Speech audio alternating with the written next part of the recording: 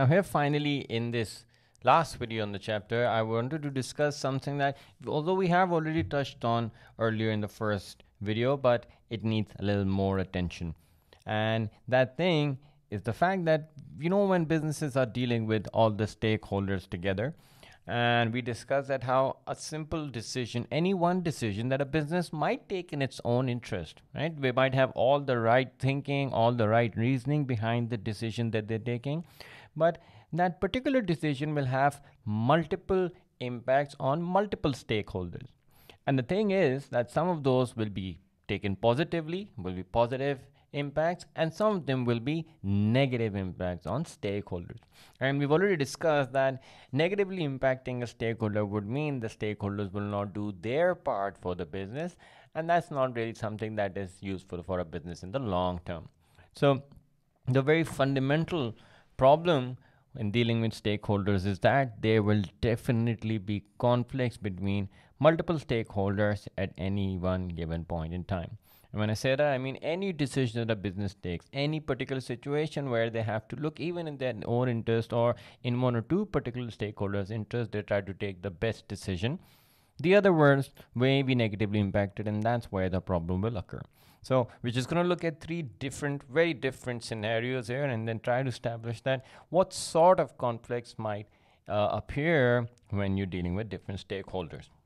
Starting with changes in the economic environment, okay, which is all external to a business. Remember, business does not control the economy of the country. There are things such as inflation, unemployment, exchange rate. All those things are phenomenon that the government and all the businesses and consumers together help to create, but no one business is in charge of deciding the economy of a business.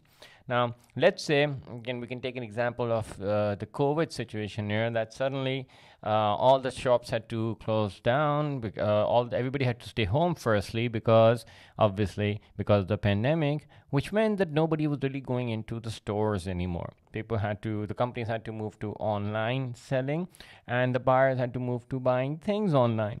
So the requirement for a lot of things went down for a business. And some of the people who were negatively impacted by this whole situation were obviously the workers. Right? People who were relying on their jobs for a livelihood did not certainly have one, so they will struggle there. Yes, the business would have taken the decision in the best interest of the owners, because if you stay open and you're not selling any products, that means you're incurring the cost and no sales are coming in. It means your owners or your shareholders are going to suffer a bigger loss if the business stays operational. So you're trying to take this decision in the interest of the owners and trying to impact that positively and somehow retain the money that they made. But at the same time, your suppliers aren't happy because they can't supply. Even their stores were shut in a recession situation. Even they won't have the money to supply, so they're also getting impacted by the whole situation. So if a company decides to close down, you know that the workers, suppliers, and even the customers would be impacted negatively because no more choice for them. So that's something that we saw in the COVID period, and now we're seeing that recovery, that some of the businesses are coming back. But during that situation, a business may be forced to close down some of its location, which, yes, is in the interest of the business, it's in the interest of the owners, but there are definitely negative impacts on some of the stakeholders, and all stakeholders are equally important for a business. So it's a very difficult place to be when you're a business in such a situation. Secondly, let's talk about automation. And automation basically means when you bring in more robots, more capital intensive production methods, and that automatically means that you're replacing labor with robots. So again, your workers are negatively impacted. Now, I want you to understand here that this decision that the business is taking is purely in the interest of the business, right? The more automated you are, perhaps better technology will lead to better quality, more output. All those things come in the decision that the business is taking, and therefore it's done positively. Like the intention is definitely positive, but the negative impact is surely on the workers. And of course, the shareholders will be happy because that would mean that their sales will go up. The banks are happy because if you got to buy machines, you're going to need money. And where's that money going to come from? Of course, the banks may lend it to them. So the banks would be interested in knowing who wants this machinery.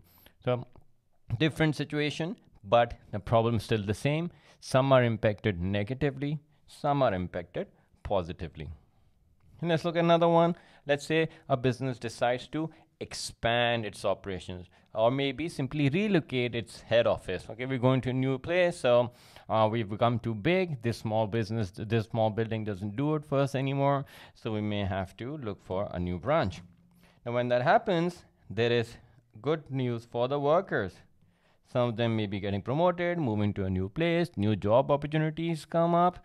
But during that whole process, there's going to be certain disruption caused which will impact the community or the society negatively. Right? Perhaps pollution, drilling sound, dumping of waste, and all that is unappreciated by the people living around the business.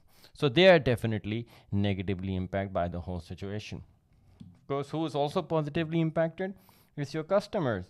Okay, new branch, bigger branch, perhaps that's something they've been waiting for a long time, so they are looking at this very, very positively. But if you think about it, large businesses, and we discussed this in the third chapter together, that large businesses find it difficult to speak to the customers directly or take feedback from them. So in a way, customers will also feel that a bigger business, not probably one that will give me the personalized service that I'm looking for.